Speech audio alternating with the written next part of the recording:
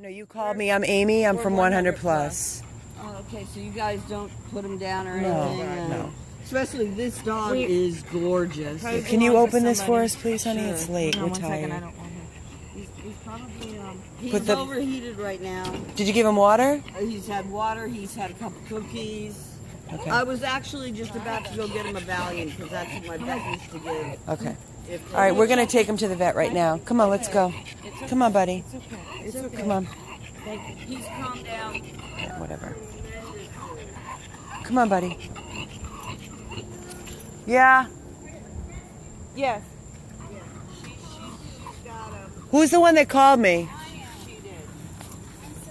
Is that water in there? I don't understand how you're afraid of this. She was afraid of the dog. She couldn't bring it in the apartment. We had to drive you from Fort Lauderdale. You can't leave a dog in a pool area. It could drown. We're going to check him for a chip. We're going to take him to the hospital, get him checked for a chip. That's my first thought. He's somebody's dog. A dog that looks that good. He's somebody's dog. She called me at 11:30. We just got home from a fundraiser. I said, "Where's the dog?" She said, "I left him in the pool." I said, "You can't leave a dog in the pool." Well, where was he found? I was in my, she found him outside. I was on my balcony and I saw a guy swimming and I saw the pug walking around and I'm a Hey, pug buddy. fan. Hi, buddy. Like, Hi, buddy. on him because Somebody's dog. it's a pug. Can I have the water? Can I have some? Okay. Guys, it's after 12. We just got home from our fundraiser at Big Dog Station in Fort Lauderdale. We're in bed, and we got a call from, what's your name?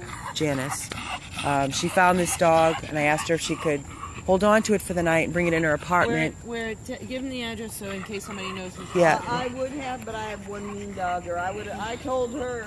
I know, but in a minute. we're taking him to the vet right now. Are you really? You know what? I want to donate to your services. Thank you so Thank much. you. Thank you, It's never ending. I hope we can find the owner. That's what I pray for. So, guys, this is Taft Street, and Taft and 28. Taft and 28 is where you found him? Wingate, is it called Wingate? Watergate. We're going to try and find his owners. It is late. We're absolutely exhausted, falling on our Thank you, guys. faces. It's 100 plus. 100 Plus Abandoned Dogs of Everglades, Florida. Good boy. Come on, baby. Come on. So here's the story. We were at a fundraiser tonight in Fort Lauderdale. Here, I'm going to pick him up. Go ahead. He's tired. Here, buddy. Come on, buddy. Anyways, we got a call. We just got home. It's after midnight. He's not neutered. It's a male pug. This woman found the dog, brought him into her pool area, and I asked her if she could take him into the apartment, and she said no.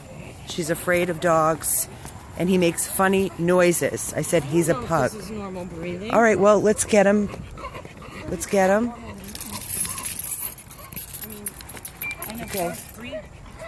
Put him in. It's okay, baby. It's okay, buddy. Come on.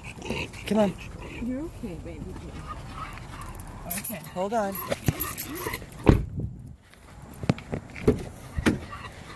Here, babe. Here's the keys.